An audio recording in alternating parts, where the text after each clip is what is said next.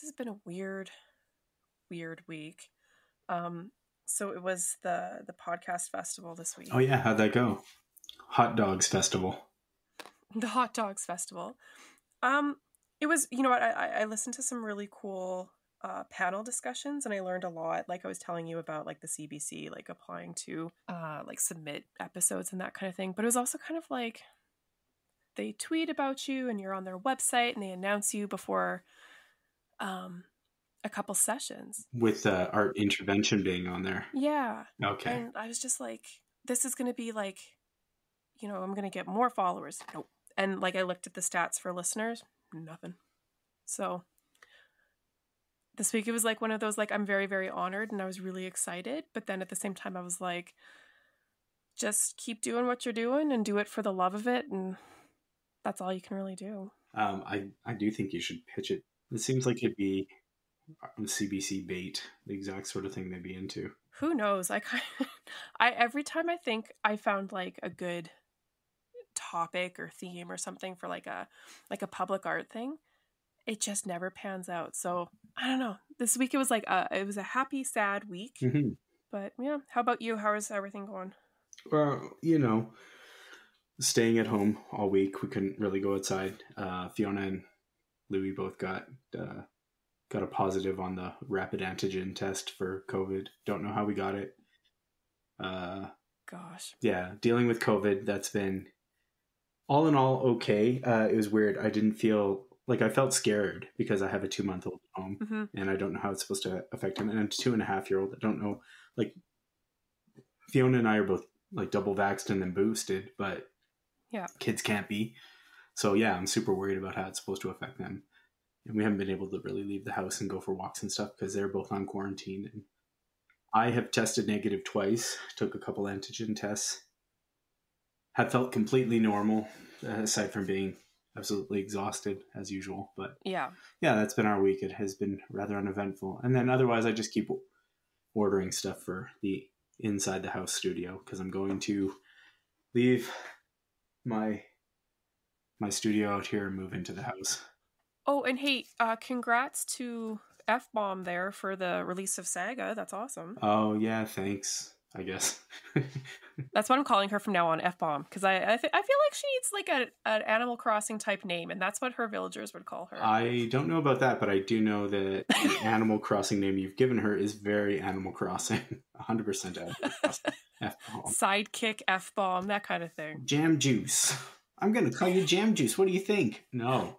Like, that's a terrible nickname. I'll kill you and bury you under the museum. You will be one of the exhibits. I wish that you could murder the not animal? Murder the characters. You know what? I realized the second I started saying it, I was like, no, there's no good way out of that one. Yeah, no, let's keep going here. Yeah, me too. Maybe Pietro isn't the bad one. I wish that you could have like some conversation with them, like, is this really where you want to be? You seem more like a big city animal. Get on out of here, you. Just get the hell out of here. And you just send them back to your save file? Yes. On the other version of Animal Crossing. What was that one called? The city one. City Folk. I like City Folk. That's a good one. All right, so we're both low energy, having weird weeks. No, I got wine. The reason I was late getting here is because we were watching a Korean horror TV show. Nice. I am drinking zero sugar Coca-Cola, which I think used to be Coke Zero, but now it's called Coca-Cola Zero Sugar. I don't know why, but that's what it is now. Look at these wild and crazy Friday night guys. Well, yeah. I put together a Rubbermaid cart. Oh.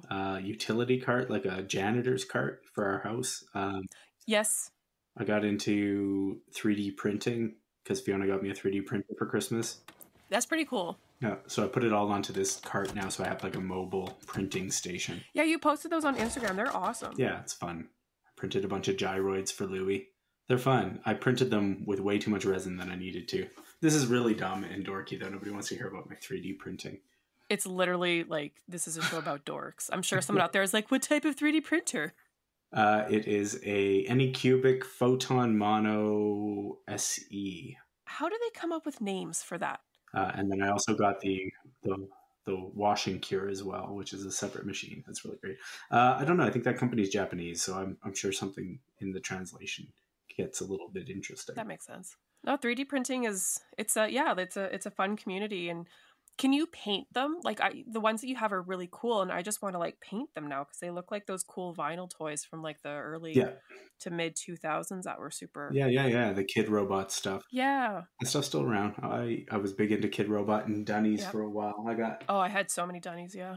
I mean, I'm still a big loser for like collectible toys, which I don't want to sidetrack us, but I have just a disgusting number of amiibos above me right now, and Funko Pops, and I've got a set of the Gorillaz music band vinyl toys.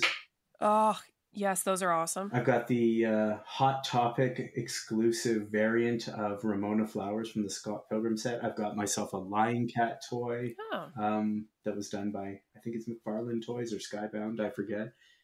My Astro Boy. Yeah, I've got a lot of vinyl toys and stuff. It's going to be interesting marrying those with what I'm doing with the Inside Studio, which is a little bit more of a mature take on a space. Wallpaper and adult shelving. Yeah. That's the tough thing. Like, I love collectibles, but my aesthetics for like wanting to look like I live in a Scandinavian spa just doesn't really marry well. Yeah, it doesn't go with my sort of, what's it called, grand millennial look, which is that sort of throwback to our grandparents' doilies and shit. That's why I have a space that's just sequestered away from the rest of the house where I can just throw junky toys all over the place. Yeah, you need like a toy room. Yeah, that could be something else. No, I realize a little that. 50 Shades of Grey, yeah. I was thinking, like, we had a toy room growing up that was just like a really big closet where all of the toys that my parents didn't want out in their space, just everything was in there, and it was a disaster of just shit. Yeah, that's my entire house now. I think more modernly they're called playrooms as opposed to a toy room. Yeah. Why you gotta be so dirty, Ben? Like, not everything has to be like that. It was for toys. I'm an adult for children. and live in an adult world, and some things sound like sexy words. And I'm 12. Yeah, no. And so we had ambition to keep all of our children's toys in one play area, and that does not work because as soon as they know how to walk, they move stuff. Yeah, they're good at carrying things. And you want to do things in rooms too, so you move stuff. And you say, here, we'll just put a few of these toys in this room where we were going to keep tidy. And if you want to do something in that room without holding them or having them yell at you, you just bring some toys along with you. That sounds good, yeah. That makes sense. And soon, your entire home is a playroom. Yeah. And it's fine. You don't even care anymore. But then, like, that's only for, like, childhood is such a short time, in the big picture. So you got a couple years of shit everywhere, whatever. Yeah, I think you're probably 10, 18 years, maybe. I feel like maybe by 14 they start to keep that shit in their room, maybe. My nephew, like, he's got a couple confined places in the house where he has his crap. But he's a pretty sparse kid. Like, he likes video games. He likes Legos. He likes sports. Is he over 10? He's 11. Grade 5, grade 6, I feel like your stuff obsession kind of starts to dwindle. So I feel, you got like 10 years. There's also, you can have a conversation with like a 10-year-old and an 11-year-old and reason with them. You can't do that with a toddler. No. Then that's what my sister said. Like, the day that he was like able to help like carry the garbage out and do the dishes, she was like, I've got my life back. So, it's going to be hell for a while, but then soon you're going to have some helper buddies with you. Yeah, we'll see. I'm not huge on the whole chore thing. I feel like that's my responsibility as a parent. Their responsibility is to learn and grow and have fun. But part of that is like learning to care for your space and to take pride in like doing dishes and stuff. Yeah, I figured they got time. Just make a choice, kid. Do you want to live in the alley or do you want to do dishes? Just throw them in the alley. If you don't want to clean the dishes, you just chuck them in the alley. I'm a big believer, and I know, like, okay, I have a master's degree in education. I really feel like the ages of like 13 to 15, almost 16, just let them loose. Like, let's get them out, like digging holes on a farm or like whitewashing walls in factories. I don't know, like. You think that's what's going to happen with a 15-year-old if you let them loose, quote unquote? Is they're going to go find industrious work to do? They're so good at like tasks. Like, I would have kids that would show up to be like, do you have a job you need me to do? And I'd be like, yeah, go wash these walls. And I'd give them like hot buckets of soapy water. And they would just go like, and can't you get fired for that shit nowadays? no, because it's part of like caring for the studio space. And it's like they're on like recess or whatever. And they'd be like, I don't want to go outside. Can I help you? And I'd be like, yeah, come help me clean. And they'd be like, okay. And they're so like their brains are just mush because of puberty. And then they're, teachers are like, why aren't they doing the work? Like, because their body is like decomposing to rebuild itself like a butterfly. But they're really good at like, you there, pick up that rock and move it over there. And they're like, gotcha. That is literally the worst description of puberty I've ever heard. And yet also feels very colorful and poignant and appropriate. I promise you, that's exactly what's happening in their brain. It's just like, it's a wash of chemicals eating away. Your brain just disappears. It becomes a liquid and it molds itself back together. Yeah. I am not a physician. I don't think that matters. And it comes out a beautiful butterfly, just like the Eric Carle book. And I feel so bad for parents because they're like, they were such nice kids. And I'm like, there's still a nice child in there. They're fighting zombies inside of their head right now. Just let them do their thing. They will come back to you one day. It's interesting because I don't remember ever having like any real angst in my teenage years. But maybe that's because I was dealing with too many external factors to have that navel. Yeah, you had a lot going on. Yeah. Well, there's got to be an intro in here somewhere, right, Jess? Some people would say that the thing that they fear most in the world is their child hitting puberty. I think that's a secondary fear. I think they fear that because they didn't know to fear having the child in the first place. I know that fear. I watch you and I'm like, I don't know how he does it. I fucking love it. That's the worst part about it. I only give you the bad stories because it's nice having somebody to vent to.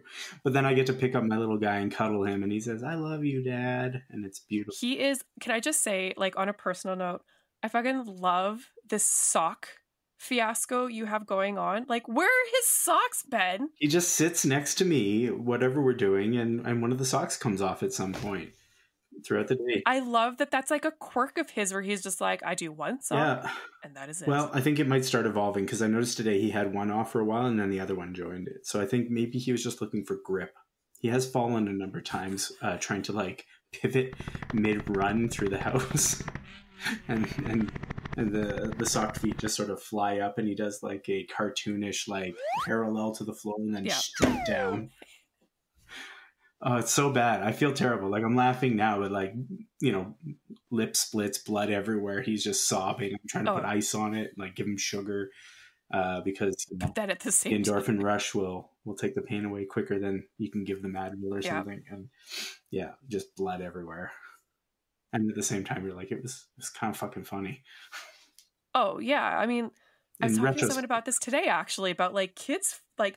I'm not saying I want kids to get hurt, but sometimes when they fall or they're just going about their general life, like it's funny because they haven't figured out their bodies yet and they look like a baby giraffe trying to run for the first time. And the basics of physics or anything like that, but then the emotions that go along with it are such big emotions. Yeah. Huge emotions. He's just started doing a voice, like his first like silly voice ever. And he scrunches up his little face and he goes, hey, I'm going to have some prune juice. I'm just like, what the fuck are you doing? That's amazing. That's the best voice I've ever heard. Fiona and I stood next to him and just kept telling him to make the funny voice all day. That terrifies me because I immediately think of Danny from The Shining, like, what are you doing? Yeah, kids are also scary. Let me throw this at you because this has come up in conversation with like my sister and some of my friends that have kids. Do you believe in reincarnation? And do you believe that kids sometimes like, when they're wise beyond their years, like, is it because it's another soul in there being reborn? This will probably not surprise you. I don't believe in much spirituality. What? Yeah. No. Turns out when you're steeped in, indoctrinated with that sort of thing your entire early formative years, and then you remove yourself from that way of thinking, you are very skeptical and prefer to look at things more practically.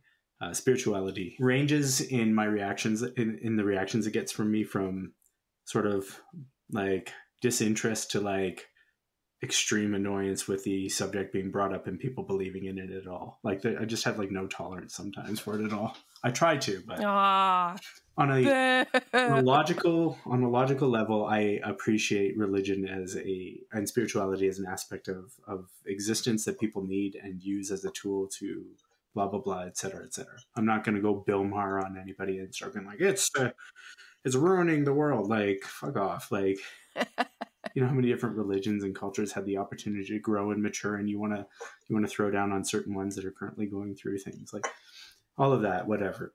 But yeah, no, I don't much believe in spirituality. I think when we're done, we're done.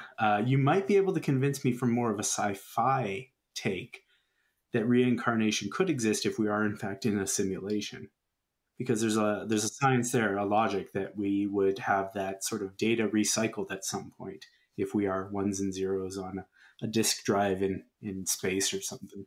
Okay. See, I'm more of like a Force Jedi type belief system here of like energy can neither be created or destroyed. So where does it go when you die?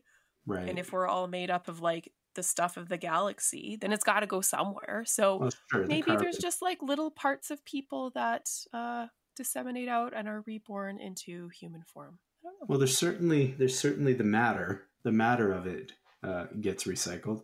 Whether that carries some sort of psychotronic echo or not, who knows? I hope it does. I really like. There's that movie, Baby Geniuses. So I think that was about reincarnation. How dare you talk about baby genius? I was going to say What Dreams May Come, one of the most hauntingly beautiful, disturbing movies of all time. And you come at me with baby genius. Oh, who are you? I thought I knew you. Reincarnation, baby geniuses. Those babies are smart. And then they hit this point in their infant development where if I remember this movie correctly, which I saw once when I was like 13, they hit a point in like their infant development where they suddenly become like babies and forget everything. But there's this beautiful chunk of time up until that where they're just insanely brilliant baby geniuses, if you will. And it's a great movie, and I think everyone should take a look at that. But until then, this is Dork Matters, and we're going to start our episode 20 minutes in.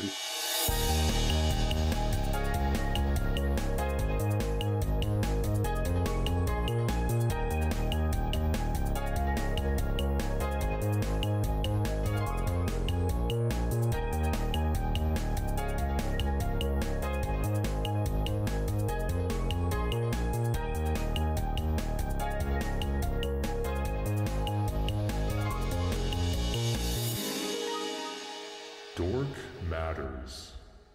Hello, everyone. Welcome to Dork Matters. This is a show in which a couple of dork friends, dork out about dorky things, and we invite you to come dork along with us. I like that. Dork along with us, yeah. I don't think anyone wants to say that. We invite you into the dork realm, huh? The world of dork. Yeah.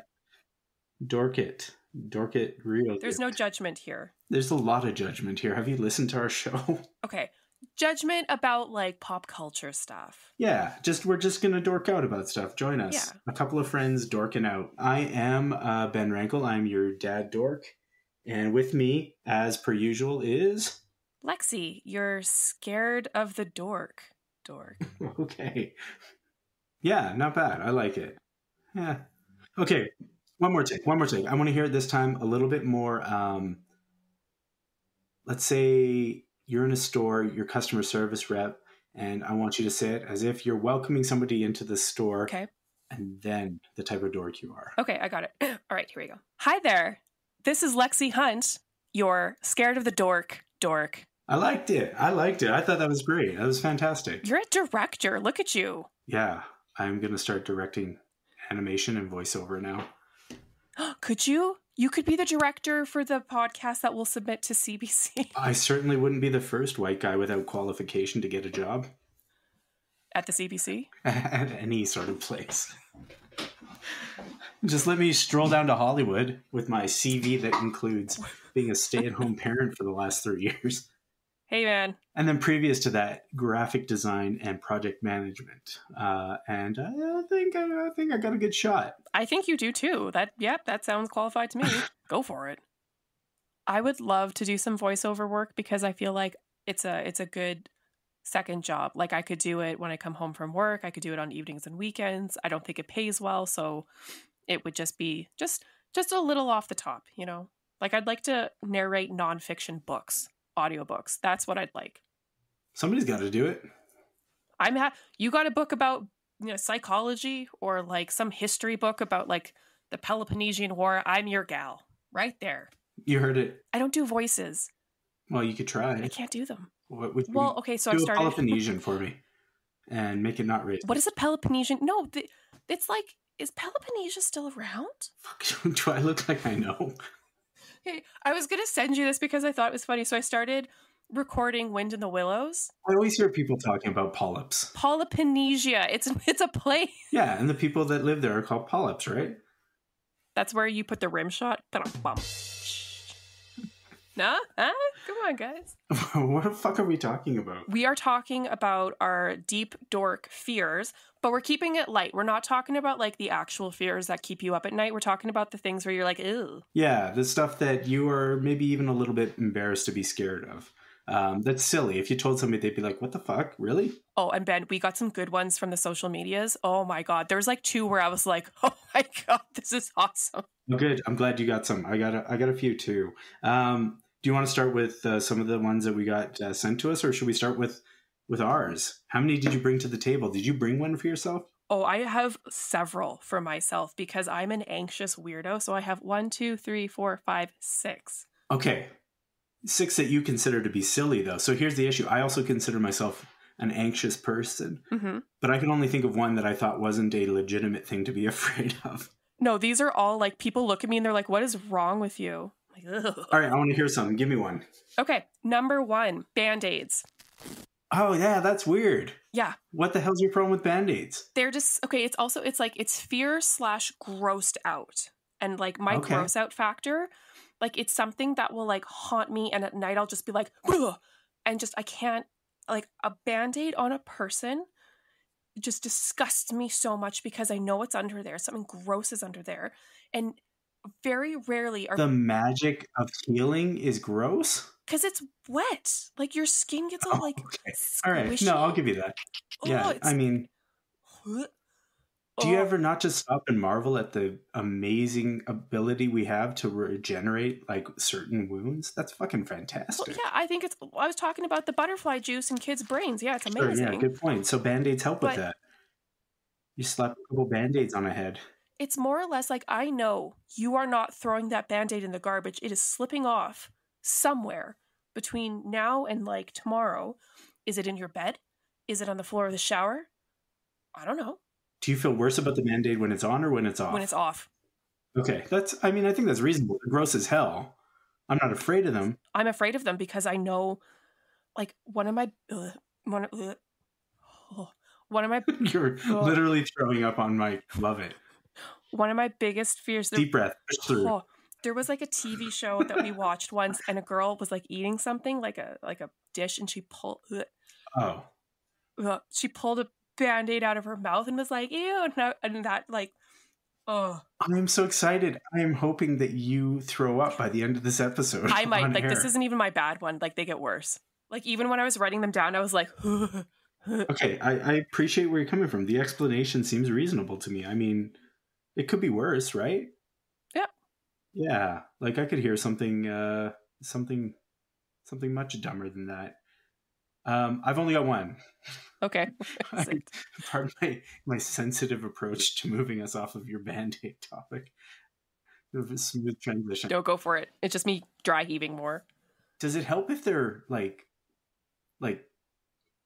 fun Band-Aids, like children's Band-Aids, like a Hello Kitty Band-Aid or something? That makes me a little bit better, but then like if it is off, like if I see it on the floor, I am going to purposely like look away from it, try to move away from it. And then it doesn't matter how cute it is. If it's on a person and it's a Hello Kitty or a Batman thing, I'm good with it. but it's still like the prospect that thing is gonna fall off and like get near me just makes me like want to just dry heave and run. I wanted to move on, but I can't. Okay, how long have you had this fear? Always. Like I don't like, Wow, as long as you can remember. even when I put a Band-Aid on, it's gross. Like I'm still like, oh, you sick, gross Okay, person. that was coming to my next question. Like, do you just use like gauze or something instead? But you use Band-Aids. You're willing to use them. Well, I'm kind of like Wolverine, Ben, in that I don't get hurt very often, that I require one. Okay. But yeah, I definitely use them on me, but I know like ugh. I'm grossed out. I love how you accurately describe Wolverine's power, which is not needing Band-Aids too often. Is that not why he's he's the most useful X-Men. He never needs a Band-Aid. He's a cheap date, that one. Yeah. But I coagulate very quickly. Don't need Band-Aids. That's a great superpower. Oh, wow. Yeah, join us, the X-Men, as we fight evil. For on the cheap. Yeah, Professor X won't spring for Band-Aids, so he's like, you're on the team. Yeah, that's like, American healthcare sounds very, very expensive, so anyone that can be on the team for the cheap, yeah, take them. Well, that's why Wolverine's a Canadian. Oh, he is. Yeah, so he can go back home and get his healthcare, and then come back to... I'm sure Professor X offers some sort of health plan for the X-Men, right? Nah. Well, I mean, I'd like to think so. He's a billionaire. What about, okay, so what's your fear? Your one dorky fear? Okay, I've got this one that I think is sort of unreasonable, and like, it's not forever. I can trace it back to when it happened, when I became afraid of that. I was watching Ripley's Believe It or Not, that 90s, early 2000s TV show where Dean Cain would come out and explain certain situations to you, and some of them I think were fake, maybe not. They were usually real. Anyhow, the point was, he brought out this one guy whose face had entirely caved in because he had accidentally inhaled just a few specks of bread mold off of like a loaf of bread that he was opening up in his home. And he inhaled them, and they planted themselves into his face and completely collapsed his like entire facial structure. What? And he had to wear like this prosthetic face thing that snapped into it. And I have been deathly afraid of like bread mold specifically, but basically any sort of mold ever since. To a point where, like, if I'm clearing out dishes from my fridge and I need to scoop them out because they've been in there too long, I'm masking up with a couple things on. Terrified. Just throw the whole thing out. I throw it in the alley. Just deal with it. So I'm legitimately afraid of this. I don't dry heave or anything at the idea of mold. That's interesting. But I am afraid of it, and because it is a real thing that happened to a person, so it could happen to me again. Again. Not again. I mean, it could happen to me. It is a thing that could happen to me. It could happen again to somebody else, and that somebody else could be me. I could get mold-faced. I can't handle it. I think about it very often, like daily. I've got a good mold story. There's no such thing as a good mold story. I know. So one of the I think that's a very popular one, because that was one of the DMs, was that someone's afraid of mold. Oh, was it? But years ago, I was working at Community Natural Foods, as I talk about all the time. And okay, I'll just start by saying moldy potatoes and yams are the most disgusting thing in the world. Like, they are horrific. And one time we were going through, like, we were really, like, they have really high standards of cleanliness there. So we were constantly having to clean and look through boxes to make sure everything was, like, nice and healthy. And we found this one box, and we're going through it. And a person lifted the lid off, and it was just like you could see the spores of mold coming up with the box lid. And it was like, tasting it aloud, and he just went, and they all, like, you could see them go inside of him. And he was like, he had to go home. He had this awful allergic reaction. Yeah. And it was just wild. And like, thank goodness we were like cleaning things out, because I'd be spending the next 20 minutes like forcefully like irrigating my nose and like blowing it out and like trying to like just like peroxide into my eyes. Oh, it was wild. Well, and that was like, who would wear a mask? Just, I'm going to go open this box of potatoes. Like, no, but now I'm always like, ugh. I bet he had a workers' comp claim there. That's not a safe work environment. I mean, I appreciate that you didn't always open up boxes of moldy shit that like attacked your face with spores, but once is too much. Did I just get Community in trouble? I don't know. Nobody knows who they are. Yeah, it's fine. Whole Foods. It's Whole Foods. It's an independent grocery store in a city we live in. So mold. Okay, that's a good gross. one. Yeah, mold. Mold is like, and I feel like I have a lot of other fears, but I feel like they're all reasonable, like home invasion and Yeah. children falling downstairs and Yeah, we don't need to hear how like I'm scared to walk to my car at night. Like that's just yeah, like that's too real. Let's have some fun with our scared. Mold. Don't want it in my face. Don't want my face collapsed. No, thank you. And I do think it's a little bit unreasonable because people deal with mold all the time. Penicillin is mold and is a gift to humanity. So, yeah. All right. Read another one and let us know who sent it in. I feel like we have to give people credit for these. So Ainsley was the one who also has a fear of mold. So shout out to Ainsley for sharing your bacteria moldy fearness. This one comes to us from Ashley, who is scared of, and I love this so much, she is scared of cardboard cutouts. So like standees? Yes, like if you saw, like I was going to post a picture of Mr. Bean, like a Mr. Bean cardboard cutout, or Michael Jordan on the old train, Kevin McAllister's house. But Ashley has told us that she is dorkily afraid of cardboard cutouts. I like that. I wonder if it is only human-shaped cardboard cutouts, or if we say cut out a rainbow, if it would freak her out. Ashley, let us know. I feel like it's a human thing. Yeah, Ashley, let us know. That's a good question. I love that one. That's amazing. Isn't that a good one? Okay. Then I've got two more. I've got one here from somebody whose username is Elaloy, and they are scared of balloons. Now, I think balloons are actually a perfectly reasonable thing to be scared of. I agree with that. That's a very common fear. I can understand. Yeah, it's common, but I can also see how it might seem a little bit silly. But you can't tell me that blowing up a balloon, you don't close your eyes as it starts to hit that tension point, right? Like, because you've got that little bit of a fear that balloon is somehow going to become razor sharp when it snaps and like slice your throat open. That's not. No, I just don't like the loud noise. You never heard that? No. You never heard that like urban myth thing when you were a kid in school? No. Oh, it was such a like prevalent one that like, oh, if you blow up a balloon too much and it pops, it can actually like hit you with such like force that it can cut you like severely. And there's this one kid who did it and his throat got slit.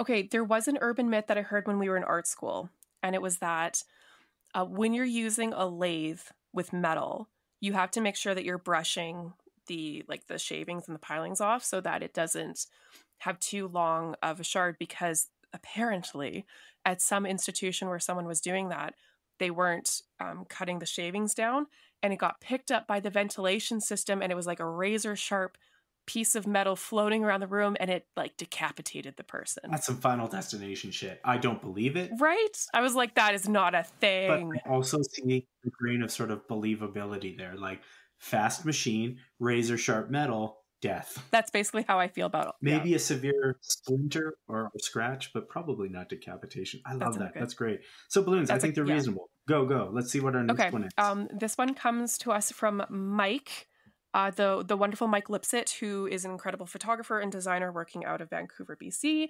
He says zombies, also weirdly fascinated by them, and have a reoccurring dream of being chased by zombies. I love it. On the one hand, zombies don't exist, so it's a funny thing to be scared of. Yep. I feel like there's definitely in like the 2000s a huge obsession with zombies and zombie culture thanks to the Walking Dead. And totally. There was a guy that did the zombie survival guidebook and stuff. Oh yeah. It feels a little passé now, but being actually scared of zombies when they don't exist is is a very quirky fear. Are you scared of zombies? No, and that's why we were late coming to this recording session because we were watching what is it called? The new Korean zombie horror show called All of Us Are Dead. Oh, wow. There's nothing I love more than a Korean zombie horror movie or TV show. It's the best. I love that that's like a genre. Kingdom, Train to Busan, give them all to me. I love them. Yeah, so it's a little bit weird for me. It's a little quirky, but we're not here to shame. We're just here to share. No. Zombies. Thanks for sharing, Mike. Yeah, I think we're all sick of that thing that people were doing during like 2000 to 2010 or so inclusively, where like every time zombies came up, somebody had to like tell you about their plan to like survive the zombie apocalypse. And it's like, no, that's not going to happen. You're going to die. You're going to be dead in like 10 seconds. Yeah. We're all going to be dead. I feel like I know myself well enough. I'm a reflective person. I know what I'm about. I'm dead in the first wave. Yeah, we went to art school. We're not surviving. And nobody wants us to survive. What skill? Like, no, you know what? I could build you a fire and dig you a really good hole, but I'm a whiner, and people would be like, just go die. So yeah, I'm part of the first wave out. That's fine. She keeps complaining about the zombie. It's been 10 years. Yeah, I mean, I'd probably just off myself. I'll pass. I just, yeah, a few too many pills and just go to sleep. That's enough. Actually, except I have kids, so I'd have to take care of them. I'd be obligated to try to survive. We were talking about, like, at Community once. I gotta stop saying the name of these places. I think it's great. I think everybody wants to know more about your time at Community Natural Foods here in Calgary, Alberta. Nobody cares. Did you ever shoplift? No, never. Did you ever steal some organic cantaloupes? I am such a rule follower, as you know, that no, that's just not me. Sure, I'm a rule follower too. I think we're both sort of Cyclops types. Oh, yeah. By the books. But it doesn't mean sometimes you get that little urge. Nah. Didn't do it? Nope. Okay. Did you ever pee in somebody's cereal or something? How would you go? Nothing bad? No. I that's why I'm lame. I'm trying to come up with stuff on the cuff. Off the cuff. On the cuff? What's the worst thing I've been rude to people. Well, passive aggressive and kind of shitty. That's just a state of existence for me. Just my general disposition in nature is not lovely. Yeah. I feel like that's why we get along. We follow rules, and we're very shitty to people who maybe don't follow the rules they don't know about. There was a person at the store not wearing a mask and was being a real jackass about it. You know what? Like, I'm at the point where if you're not going to wear a mask, then just don't wear a mask, but shut up about it. But he was just being such a jackass to, like, the girls working at the store that I was like, I'm going to give you such side eye. Yeah. And, like, glare at you. Very good. Very good. Oh, I bet they felt that. I'm a savior of the people. Yeah, that side eye changed things. He went home, rethought his life. He really thought twice. Instead of putting on 2 masks. Double masked. I don't think I've been considerate enough about other people's feelings when I'm out in public. Oh, thank God that woman gave me a brutal side dank eye there. Dank. All right, let's get another fear. I'm scared of somebody reacting poorly to my passive aggressive affronts and I don't know, getting into a fight in public. Yeah, you know, that's actually a good fear these days because people are, according to the internet, people are fighting for no reason. Oh, well, the internet would know. Yeah. What's another fear we got sent in? So Jody sends us a fear that I actually share. That was one on my list too. Other people embarrassing themselves makes my skin crawl. And I have that fear too. Like when someone stands up to propose at a hockey game, I'm just like, oh God, no, please sit down. Sure. Like, I hate that shit. Or someone, like if you're in a close group of friends, like there's like 8 of you sitting around watching TV or having a chat, and someone's like, hey, I'm going to sing you guys my new song. Get me the hell out of there. I hate that. It's awful. Okay, I'm with you here, but I want to interrogate whether or not that counts as a fear or if that's just sort of social, what's the word I'm looking for? Social fear. Okay, sure. Why not? Like you're going to avoid situations because you're scared it's going to happen. Where somebody could be embarrassing themselves. Where the hell are Yes. you going to go? You can't go Like, anywhere. There could be somebody it's embarrassing themselves at any moment. I'm constantly embarrassing myself because I'm unembarrassable. I just don't care what other people think. Like, you're not going to get drunk and, like, take off your pants in public. No, I'm not that kind of embarrassing. I'm a whole different kind, where I'm going to talk too much about regenerative medicine and transcendence, and nobody cares and nobody wants to hear it. Everyone's embarrassed for me. We could live forever. I feel like that's still a fear, right? All right, let's keep moving. Scared of people embarrassing me. That's it for me. Okay, I've got a bunch more still. Okay. We've got Steph Girk, who says puppets, like any puppet. What? Can't ever watch Sesame Street. No. I'm sad for that person. You don't like Sesame Street because you're scared? Yeah, I mean, I can see the puppet thing. They can be creepy as hell, and it would just take one bad experience with a puppet. I totally feel this one. But that said, I also love puppets, like Fraggle Rocks, Muppets. I love Fraggle Rock. I love Dark Crystal. That whole, like, no, I'm there for it. If you were, like, old ventriloquist dummies, yes, I am there with you for that. That's creepy as shit. Oh, no, ventriloquist dummies are wrong, and that's why they always end up in, because like, they're horror shows horrifying. as monsters and shit. Yeah, they're terrible. They're dead-eyed. They clack. Yes! You don't like anything that clacks. Clacking. Whoa. Anything that sounds like a wind chime when there's no wind. It's disgusting. No, thank you. Bones rattling together. It's disconcerting. I don't know. I can feel this puppet thing. I appreciate that you know, it feels silly to you, and I could see other people maybe saying it's silly, but I personally can feel this puppet thing. I think they can be creepy. We've got Emily Jane May Myatt, who says piles of hair in weird places. Yes, I'm there for that. That was one of mine. You and me, Emily Jane. Yes, 100%. Ugh. I hate hair. That was the next thing on my list, and I have lots of exclamation marks. But for me, mine is wet hair at swimming pools, but just like hair in general is disgusting. Ugh.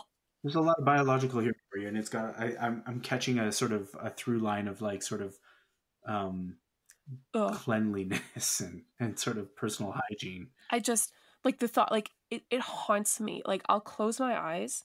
So it's not that you think that maybe that clump of hair is like a living creature or something. I actually started writing a short horror story about a hair monster at a pool, and I couldn't do it because I was grossing and scaring myself too much. I couldn't finish the story.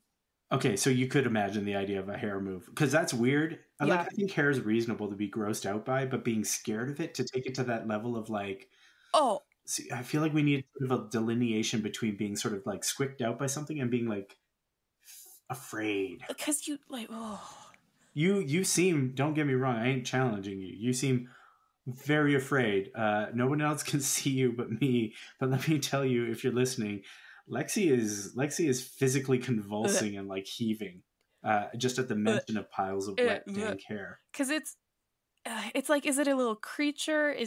Why did it come off the back of your head? There is a scene from The Craft where one of the bitch characters, her hair starts falling out in clumps, and that was when I started being like, ugh.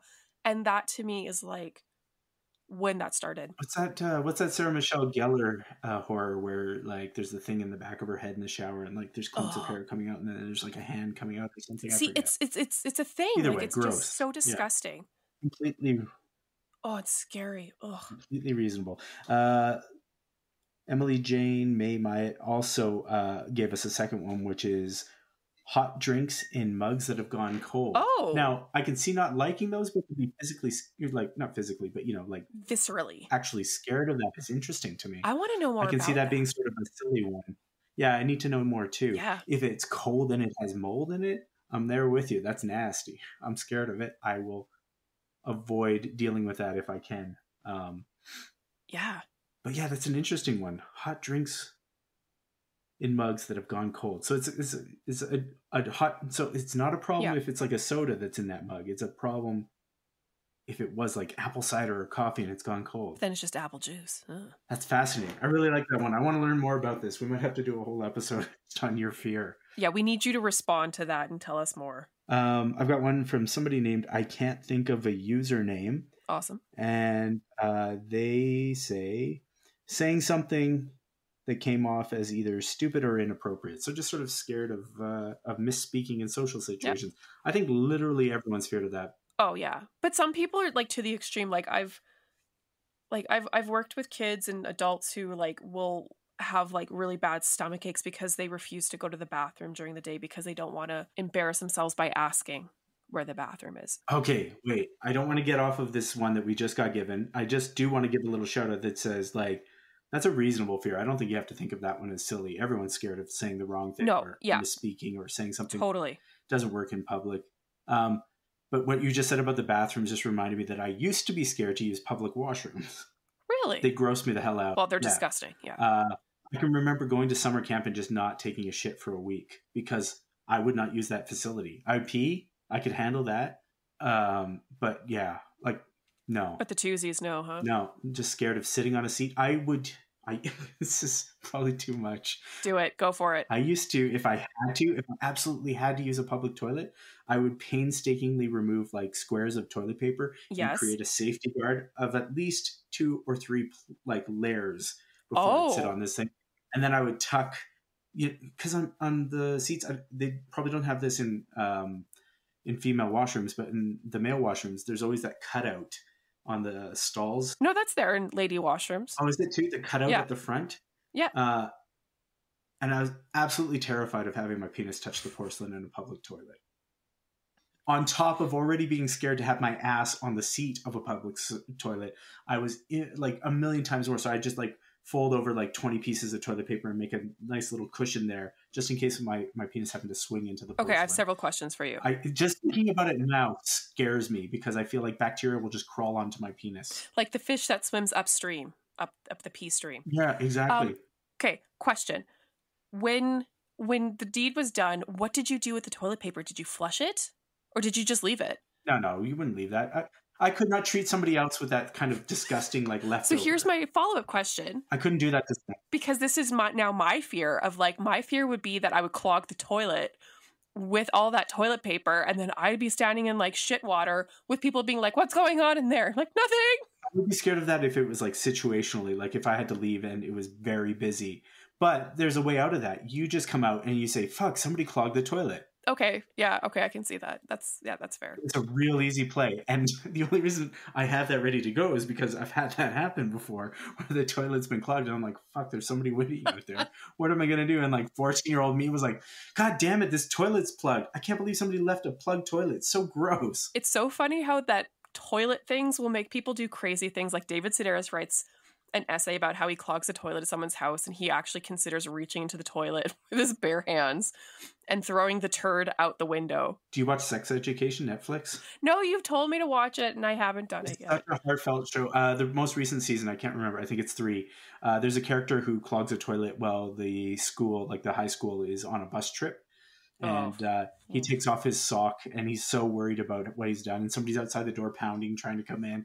And so he takes off his sock and he like gets this poop into the sock and chucks it out like the little utility window at the top of the bath, and it splatters on top of somebody else's windshield that's driving by.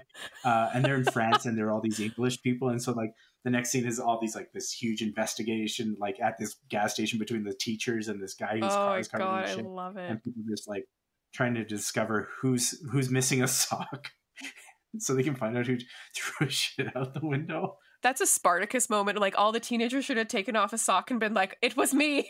There was one character who does step up and take the bullet for him. It's a nice, actually, it's a nice heartwarming moment because it shows a connection with this other character that they hadn't had previously. That's, you know what?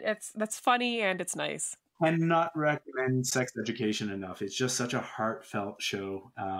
It's warm, it's caring, it's sincere. I love it, and it's funny as fuck. I like it. I like all those things.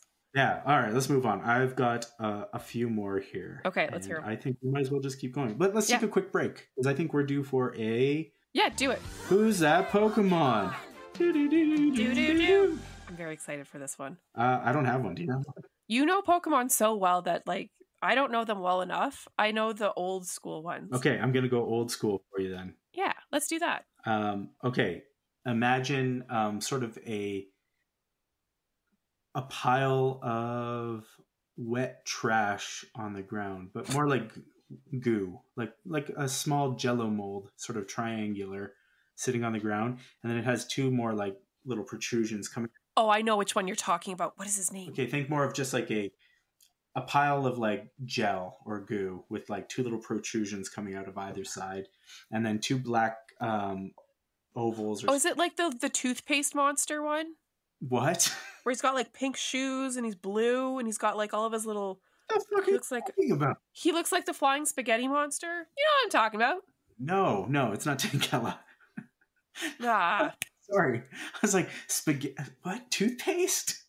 I just saw like a little lick of like crest or something on top of a toothbrush. You know how they always do that illustration? He looks like some toddler squished out an entire tube of toothpaste on top of like.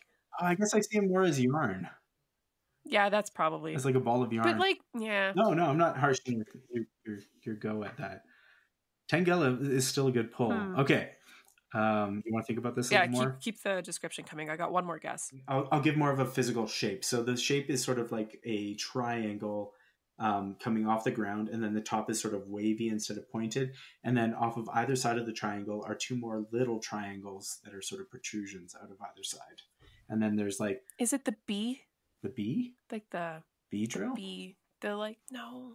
Ah, crap. I'm so really bad with names of... And it's purple. It's purple? Purpley, yeah. And it sits on the ground. It sits on the ground. Okay, then my last guess was ruined. Purple? What is it? No, I give up. I don't know. It's Ditto. Do-do-do. Ditto. Oh, come on now. I think I described that pretty accurately, don't you? No, because Ditto is a piece of chewing gum stuck on the bottom of someone's shoe. That's the Pokemon. I mean, but physically, it is a triangle that has a wavy top and 2 other triangles poking out the sides. He is a pile of goo. He is a pile of goo. It's a pile of goo. I don't think that's wrong. It was Ditto. No, that's... that Pokemon. No. Oh my God. Ditto. We're back. That was a dumb one. You can do the next one. I'm just going to describe Margaret Atwood again. I like it. A pile of trash. Is it Trubbish? Wearing a scarf. Margaret Atwood. She's got wavy hair. Kind of looks like toothpaste on top. No, okay. No, I used to really like Margaret Atwood before I realized that she was a trash. Sorry. Oh, I mean, like when I was in my early 20s and read some of her books for the first time. Yeah, everybody does. Everybody loves Atwood. And didn't know anything about her as an author. Terrible one. I mean, as a human being, not an author. All right, let's keep moving on. Okay, we got one from, I can't read this, so I'm not even going to try.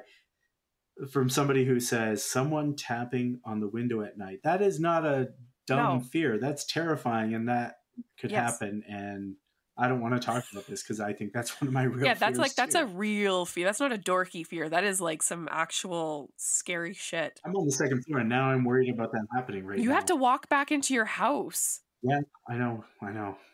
Ugh, don't remind me. I've got headphones on too, which would make it even worse because, like, did I hear that? Yeah.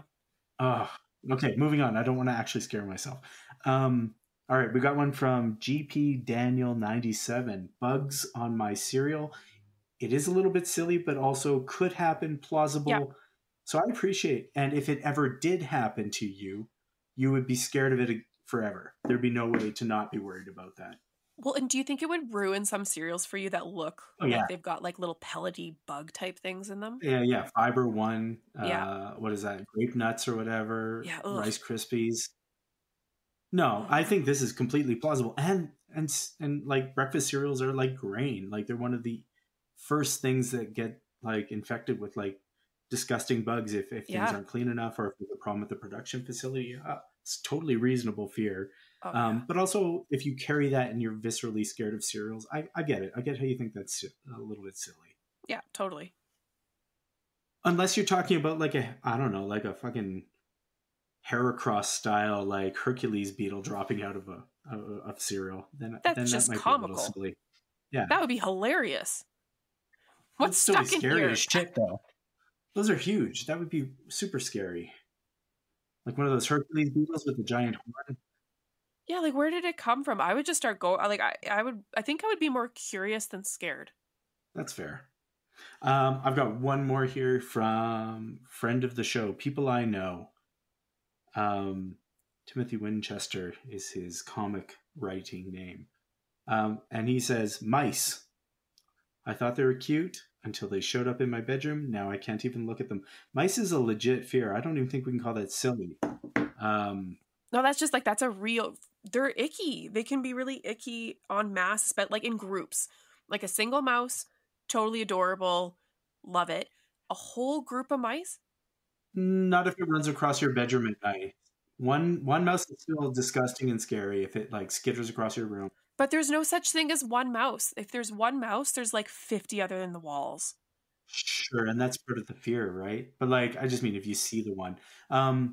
Where I grew up in the neighborhood in Calgary, where I grew up, it's near like one of the largest urban green spaces, I guess, in North America, Fish Creek Park. Yep. And so it was absolutely common and more prevalent in this part of the city for mice to leave this giant nature area during the winter and go into warm basements instead, find their ways in. Yep. So yeah, that is a thing that has happened to me. Finding mouse droppings makes me violently sick as well.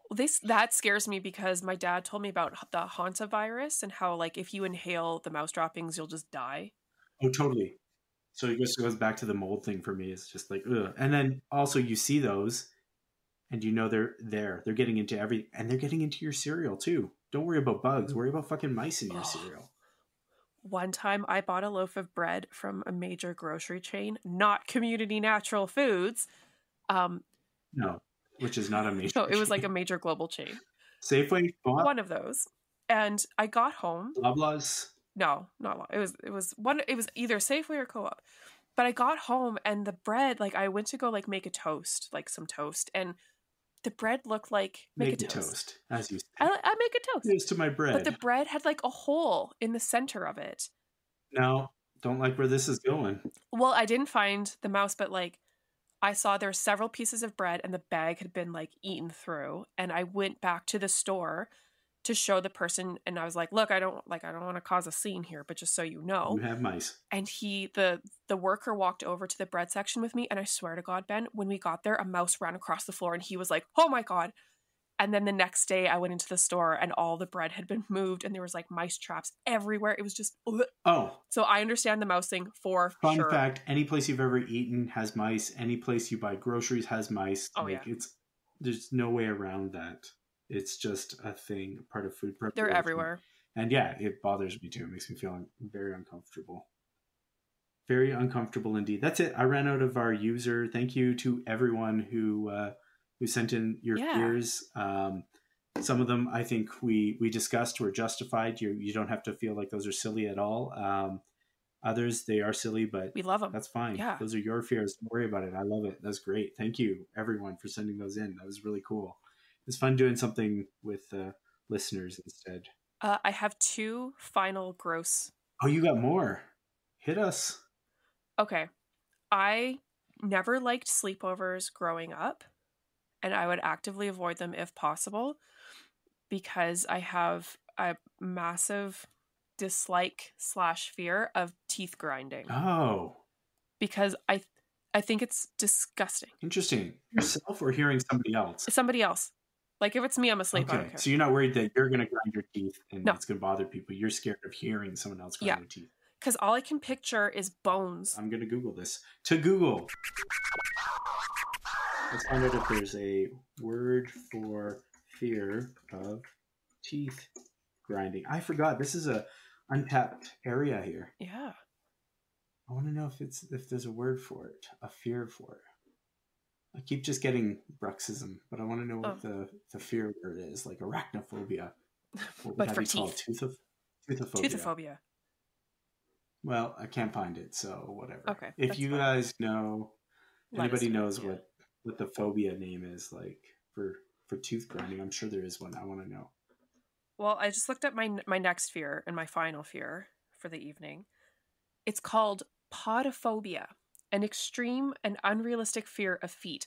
I don't think it's feet for me. It's toes and toenails. I mean, they're gross. I think most people don't. They're disgusting. But like, I have a fear of the toenails falling off, like to the point that I'm scared to take, like if I've gone for a really epic hike and your feet hurt, sometimes I'm scared to take my socks off. Like I'll like, I'm so scared I'm going to take off my sock and nails are just going to fall out. Like they've all just like chipped off as I've been hiking. That's not really how they work, but that's funny. I like that one. It's interesting. Well, and then I knew this girl who was like a hardcore marathon runner and she ran Ironman. She's amazing. Mm-hmm. But she said that for really, really intense runners, it's very common for their toenails to fall off, to the point that some runners will actually have their toenails removed. And so she did that. And I was like, what do you do in sandal season? She's like, I just paint the skin where the nails used to be. And that made me want to die, Ben. I lie awake at night and think of that. I'm going to too now. Thanks a lot. That's awful. I'm sorry to people who do that if that's really necessary and common, but I don't want to think about it. I think it's wrong. You shouldn't mutilate yourself for running. Maybe we just do away with running in general. I like running, but most people don't, and it sounds like it's been taken to extremes. I think it's time to get rid of running. What about just a nice walk? A little saunter. Yeah. Why can't people go for walks anymore? Just take a stroll. Look at things.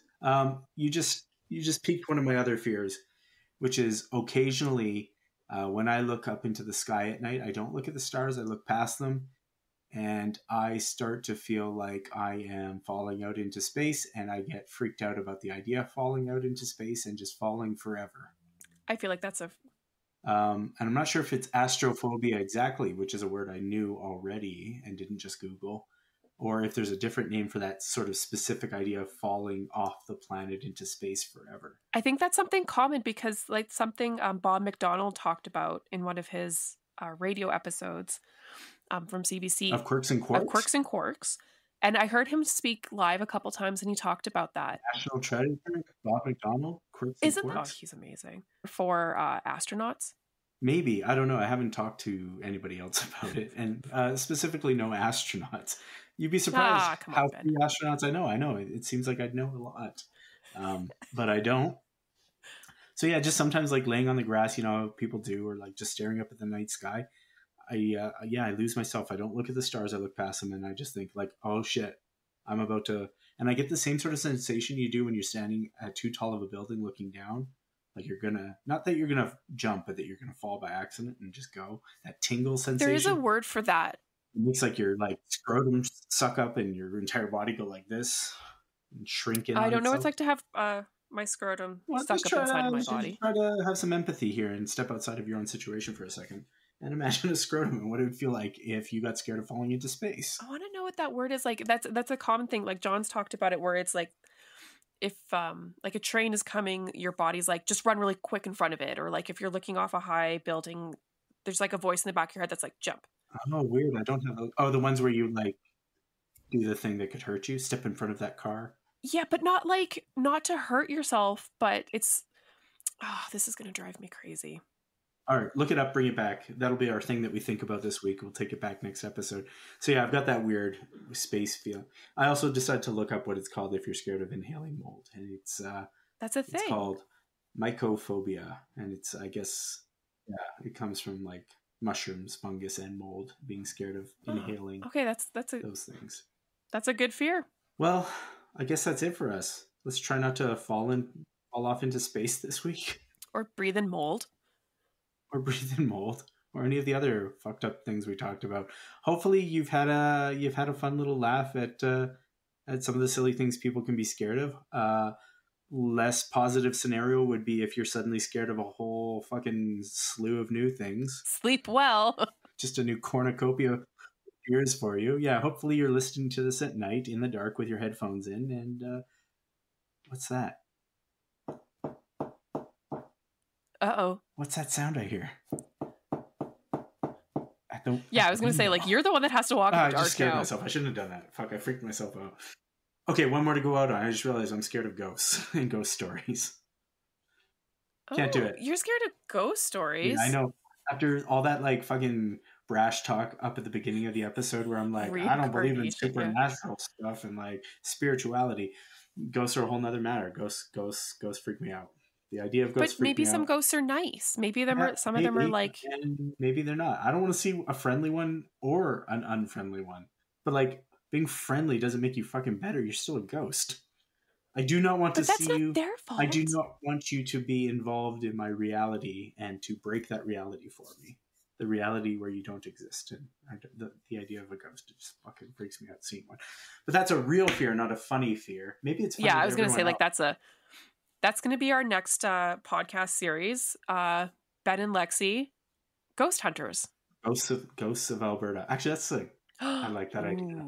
But I would be scared the entire time. Like fucking just. That's why I want to do it, because I'll be like, ooh, let's go here. And you'd be like, I don't want to. I actually love this now. Maybe we need to do a Ghosts of Alberta side series. Yes. Where we research and visit. I would love that. Ghost to some ghost towns. Visiting might be hard right now because it's COVID, but at least researching and talking about. And there's some ghost towns in Alberta that you can go to because they're outside and they are ghost towns, and you can just like go visit them. Oh, there's tons. There's tons of old mining towns and stuff. Yes. And interesting history too to some of them. Like, I'm gonna not get all the details right, so I'm just gonna end this quickly. But there used to be an entire town that was settled just by Black Canadians. That is gone now through like attrition, but also sort of like political maneuvering to like not give them resources and not help them build out, not give them government aid and stuff like that. So I forget the name of it, but that was an interesting thing to learn. Was that in Alberta? I didn't know that. Yeah. Way long time. Way long time ago. Way long time ago. Ben, we have to do this Very podcast long series. I'm time ago. serious. We're doing it. We'll think about it. If you guys want us to do that, let us know. Send us some Yeah. comments, emails, whatever. And thanks for listening. Don't you be afraid of the dork. That's a good way to go out. I like that. All right. Good night. Or good day. I don't know when the fuck you're listening to this. Yeah, we're not the boss of you. Yeah, listen whenever you want. Bye. Thanks for listening to Dork Matters. If you like the podcast, subscribe, give a rating, and tell a friend about us. If you are a fellow dork and have a dork issue that you think we need to discuss, tell us on our social media. You can find us on Instagram and Twitter. You can also check out our original art and other content from Ben and myself. We'd like to say a big thank you to Yabra for the use of our theme song Dance off of their Astral EP, as well as a thank you to Jess Schmidt for producing and editing our podcast. Thanks, Jess. Dork Matters. This podcast is created on the traditional territories of the Blackfoot Nations, which includes the Siksika, the Piikani, and the Kainai. We also acknowledge the Stoney Nakoda Nation, Tsuut'ina, and Métis Region 3. Dork Matters is a proud member of the Alberta Public Radio Podcast Network.